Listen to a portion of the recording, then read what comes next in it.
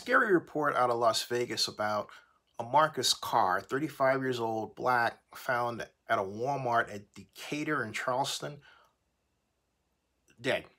And how he got to that state is not known. His parents are freaking out.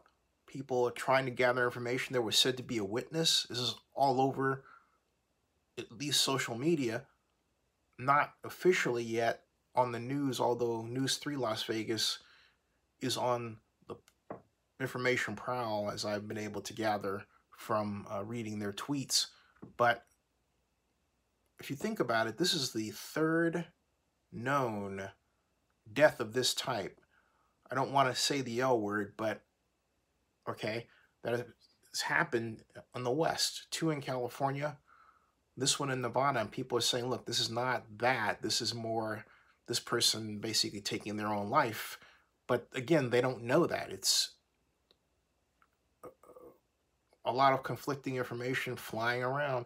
Someone said the family said that it wasn't that, it was him taking his life, but then there's no evidence the family actually said that.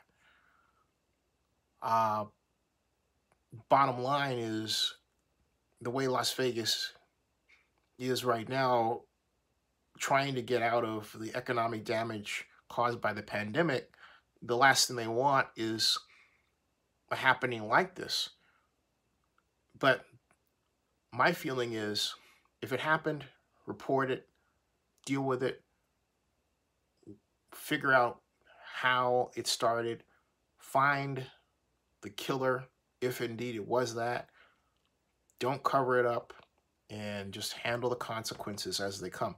Because if it is that, with the L word, then there's a bigger problem that must be solved and should not be covered up. Subscribe to Zenny62 and bookmark oaklandnewsnow.com.